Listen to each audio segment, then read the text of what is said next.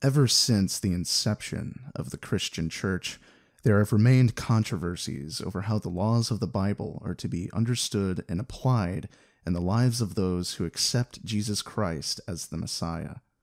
This controversy exudes from the content found in the Pentateuch, or Law of Moses, and its teachings in regards to morality, sacraments, feast days, and even societal or judicial laws that some would find concerning in a postmodernist era of political thought. Despite various understandings of the law within the church itself, there are some who consider themselves to be outside of the church, yet who believe in Jesus Christ, or Yeshua the Messiah, and that no changes to the law have been or can be made, and that observance of circumcision and the ceremonial feasts must still be observed to this day.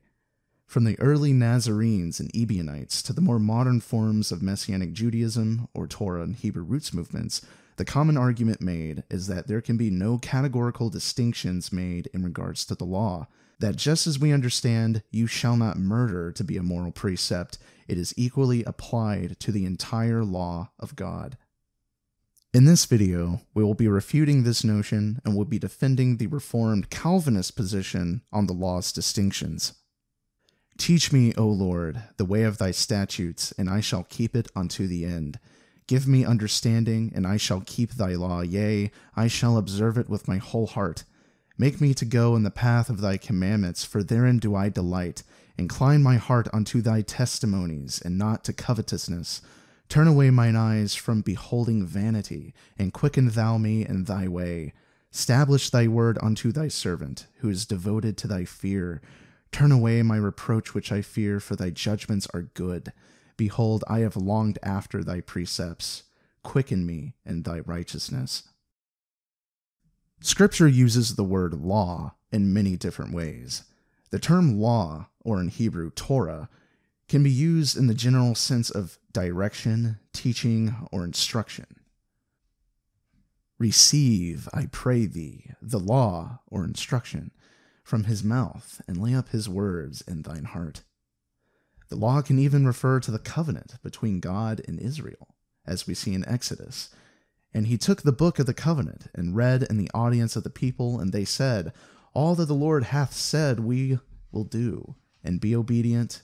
And Moses took the blood, and sprinkled it on the people, and said, Behold, the blood of the covenant which the Lord hath made with you concerning all these words. In the book of Romans, Paul uses the word rather flexibly. It could be from the 10 Commandments to even individual laws. For the woman which hath an husband is bound by the law to her husband so long as he liveth. But if the husband be dead, she is loosed from the law of her husband. What shall we say then? Is the law sin? God forbid. Nay, I had not known sin, but by the law. For I had not known lust, except the law had said, Thou shalt not covet. Owe no man anything, but to love one another, for he that loveth another hath fulfilled the law.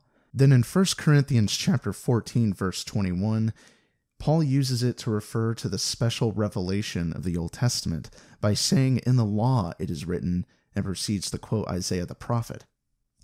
In its most basic sense, Torah is similar to its root verb, yarah, to project or point out, for it points out or instructs us regarding Jehovah's perceptive will. In this video, in order to avoid confusion, I will be referring to the law broadly as to anything that is commanded by God in the Bible. One of the things which vastly separates the Calvinist from the Baptist, fundamentalist, and dispensationalist Christians is our tendency towards theonomy and our high regard for the law of Moses. We believe that there are 3 categorical distinctions within the law found within Scripture, that being moral, ceremonial, and civil. Due to limited time, we will primarily discuss the moral and ceremonial laws and their distinctions. God's moral law has existed from the very beginning. When Adam, our forefather, was created, he entered into a covenant of works with God, wherein he was in a state of probation. Had he obeyed God's commandment to not eat of the tree of the knowledge of good and evil, both he and his posterity would have lived. But as the result of his sin, he brought death upon himself and upon his descendants, whom he represented in the garden. The Westminster Confession of Faith puts it this way in chapter 19, section 1. God gave to Adam a law as a covenant of works, by which he bound him and all his posterity to personal, entire, exact, and perpetual obedience, promised life upon the fulfilling, and threatened death upon the breach of it, and endued him with the power and ability to keep it. Nevertheless, this same moral law continued in perpetual force even today after the fall of Adam. Section 2.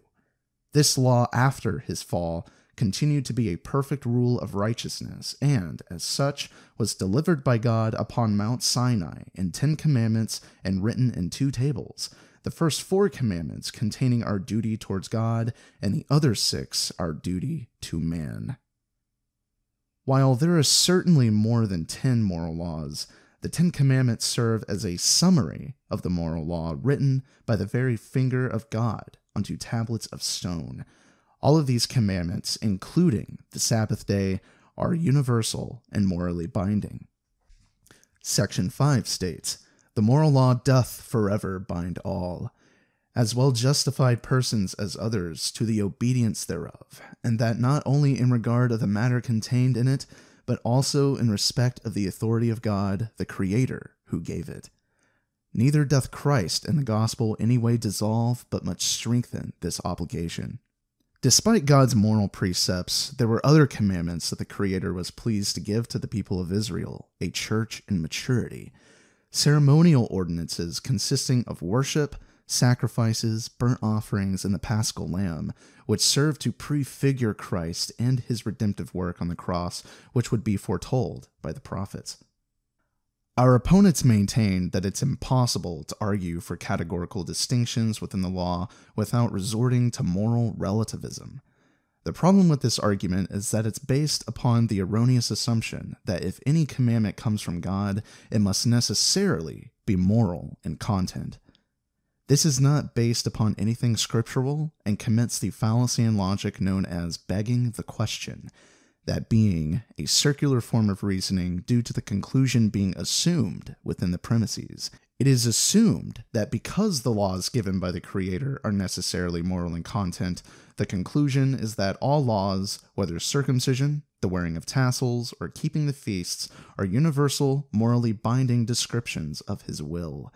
However, Scripture explicitly shows that not every commandment is intrinsically moral and provides an ubiquitous assemblage of examples to consider. To do justice and judgment is more acceptable to the Lord than sacrifice. For I desired mercy and not sacrifice, and the knowledge of God more than burnt offerings. Shall I come before him with burnt offerings, with calves of a year old? Will the Lord be pleased with thousands of rams, or with 10,000s of rivers of oil? Shall I give my firstborn for my transgression, the fruit of my body for the sin of my soul? He hath showed me, O man, what is good, and what doth the Lord require of thee, but to do justly, and to love mercy, and to walk humbly with thy God? So what's being established here is an unambiguous distinction between righteousness and sacrifice, hence, distinctions within the commandments themselves. In other words, not all of the law is conflated as a singularity, but that some commandments complement others. Does this mean sacrifices and burnt offerings were not commanded by God?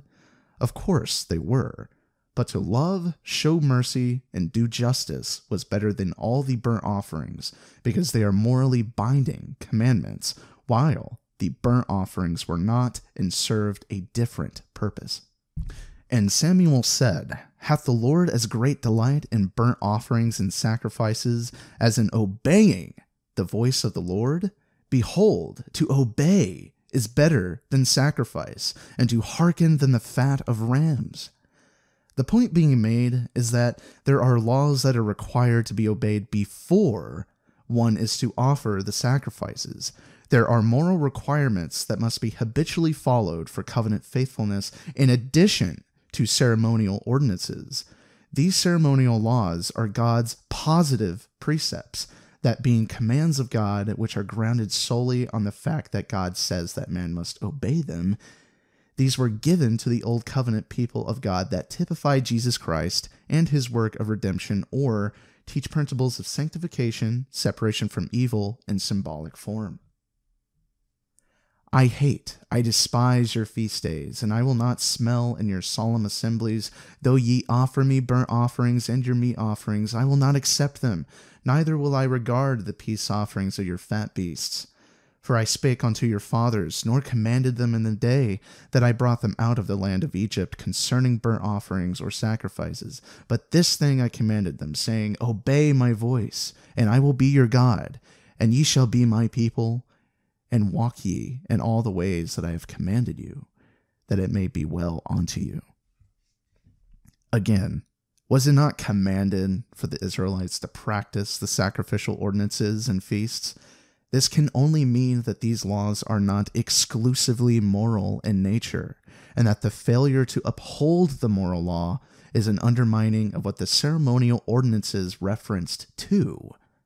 The New Testament also shows that the Jews during the time of Jesus also understood this distinction within the law, and to love him with all the heart, and with all the understanding, and with all the soul, and with all the strength, and to love his neighbor as himself, is more than all the whole burnt offerings and sacrifices.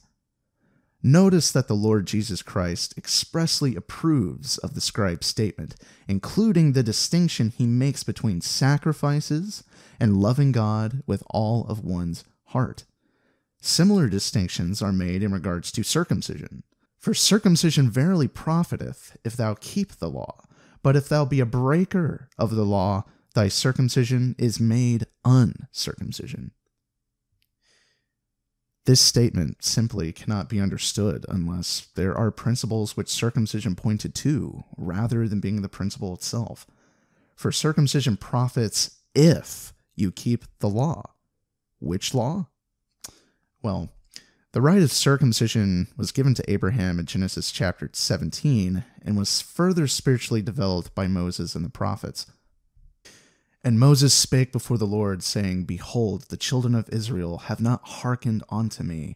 How then shall Pharaoh hear me, who am of uncircumcised lips? Here we see a spiritual and abstract use of circumcision. Not only does circumcision apply to the lips, that is, lips in obedience to God, but we also have circumcision apply to man's heart, or his inward spiritual state. Circumcise therefore the foreskin of your heart, and be no more stiff-necked. Circumcise yourselves to the Lord, and take away the foreskins of your heart, ye men of Judah, and inhabitants of Jerusalem, lest my fury come forth like fire, and burn that none can quench it, because of the evil of your doings. The Israelites were to perceive beyond the physical rite of circumcision and embrace the abstract and spiritual principles of obedience to God and love of God in their hearts.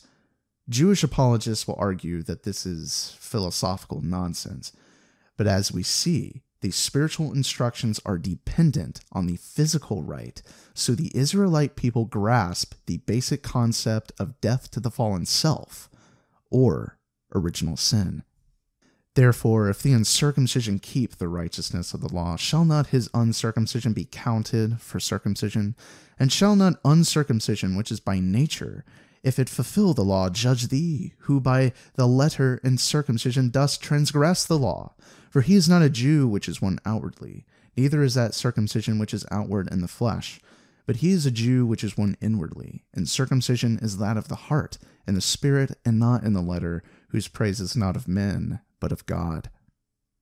Here Paul makes the argument that the keeping of God's moral precepts credits one's uncircumcision as circumcision. His reasoning for this is that one is not necessarily a true Jew for being circumcised, but that there are moral requirements accompanied with the covenant seal of circumcision. If circumcision served as the moral requirement, then it would be redundant nonsense for Paul to distinguish circumcision from the righteous requirements of the law. Thus Paul states elsewhere, Was anyone called while circumcised? Let him not become uncircumcised. Was anyone called while uncircumcised? Let him not be circumcised. Circumcision is nothing, and uncircumcision is nothing, but the keeping of the commandments of God. We see now that the proposition of there being categories in the law is not moral relativism or Platonic philosophy, but is replete with precedents from the law and the prophets. Further videos on similar topics may come, but I implore the viewer to consider this issue further, as the Apostle Paul says in 1 Timothy chapter 1, verse 8, that the law is good if one uses it lawfully. For the apostle, there is nothing wrong with the law, for it is holy and just and good. But the law has often been misunderstood and abused by professing Christians and heretics throughout history. We see that when properly defined and applied, the law is necessary to understand the gospel and is essential for sanctification, both personally and corporately. Thank you for watching.